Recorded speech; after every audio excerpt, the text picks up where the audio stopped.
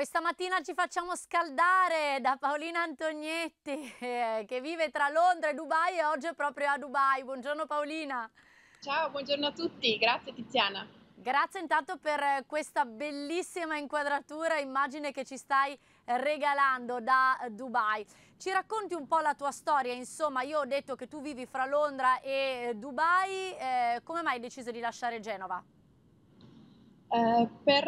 Come si direbbe a Londra, per uscire dalla mia comfort zone, quindi volevo testarmi in un ambiente nuovo dove non conoscevo nessuno e riniziare da zero. Io, come sai, perché ero spesso ospite a Primo Canale, ero spesso anche ospite tua, a Londra, in Italia, a Genova, svolgevo due attività.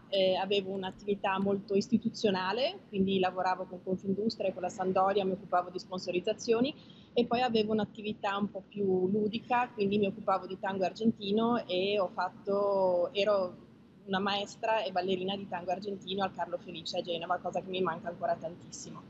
E avendo Paolina, fatto un po'. intanto ti chiedo se riesci ad avvicinarti leggermente, in Sì? modo tale che ti possiamo sentire meglio, se no ti Sì? sentiamo un pochino lontano. Ok, perfetto. E poi, perfetto. E poi un giorno quindi hai deciso di partire per Londra. Che cosa Sì? fai tra Londra e Dubai oggi? Mi occupo di pubbliche relazioni, che può vuol dire tutto e niente, e in inglese si direbbe business networking, per aziende italiane che vogliono internazionalizzare il loro business o a Londra o a Dubai. E il motivo per cui ho scelto Dubai è che è geograficamente vicino ovviamente all'Arabia Saudita, che è un po' il nuovo place to be, no? Diciamo che importare il Made in Italy oggi in Arabia Saudita è come importare il Made in Italy 60 anni fa o 40 anni fa a Dubai o nel Medio Oriente, per cui la mia passione è internazionalizzare, portare nel mio piccolo il Made in Italy nel mondo, a Londra, a Dubai e un domani in Arabia Saudita che si sta aprendo al mondo finalmente.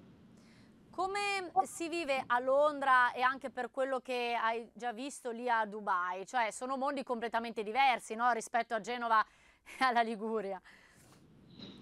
Sì, a me piace tantissimo la condizione dell'emigrata, perché intanto si diventa molto più appassionati del proprio paese, molto più orgogliosi del nostro paese e soprattutto si diventa molto più solidali. Quindi a me piace la situazione degli italiani che fuori dall'Italia si aiutano e cercano di fare il massimo per il proprio paese.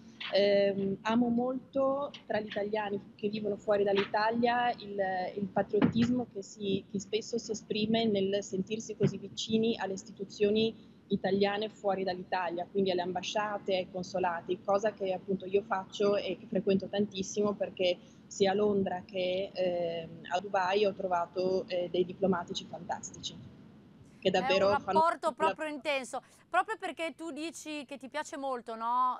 Essere un emigrante. Che cosa hai capito di Genova e della Liguria vivendo fuori? che ci sono tantissime genovesi eccellenti nel mondo e che in realtà non sono poi così, vivono diciamo, la loro situazione di emigrati, ma con la volontà di poter restituire e un domani riportare a Genova quelle che sono state le loro esperienze a livello internazionale. Quindi a me piace vedere gli italiani che sono fuori da Genova, i genovesi che sono fuori da Genova, ma che non vedono l'ora di poter tornare a Genova per la qualità di vita che la città offre e per poter restituire, no? Per poter apportare il proprio valore alla crescita della propria città, ed è questo quello che vorrei fare anch'io, anche perché vedo una Genova che finalmente si sta riprendendo sotto tanti punti di vista, quindi non vedo l'ora di tornare e poter portare qualcosa anch'io. Che cosa ti manca di più di Genova, Paolina?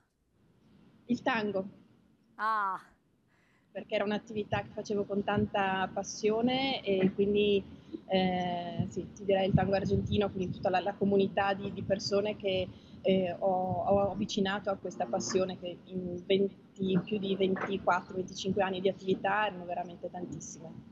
quando insomma non se ne parlava, era veramente una novità, diciamo così, e l'hai portata a Genova. Senti Paolina, per quanto riguarda la tua attività, insomma, c'è comunque movimento, cioè c'è interesse anche di aziende liguri di muoversi nel territorio, quindi di Londra ma anche di Dubai?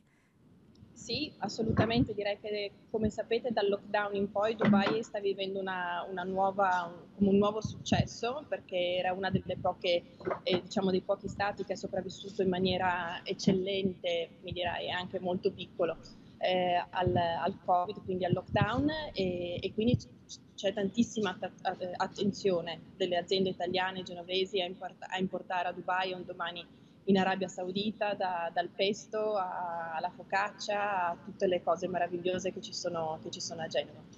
E allora insomma ci dobbiamo aggiornare, perché capire se il pesto e la focaccia riuscirà a conquistare l'Arabia Saudita, e beh insomma dovremo per forza risentirci, Paolina. Senti, come sempre facciamo, lascio salutare i nostri ospiti, diciamo così, nella lingua del paese che ti ospita, quindi insomma in inglese. Allora, in inglese sarebbe see you soon, ma mi sono anche imparata in italiano perfetto, ma salama, in arabo. Grazie, Masalama. grazie Paolina. Grazie a voi. Sam. Masalama. Masalama. Masalama. Masalama. Arrivederci, a Ciao presto. Paolina, grazie. Sì. Ciao.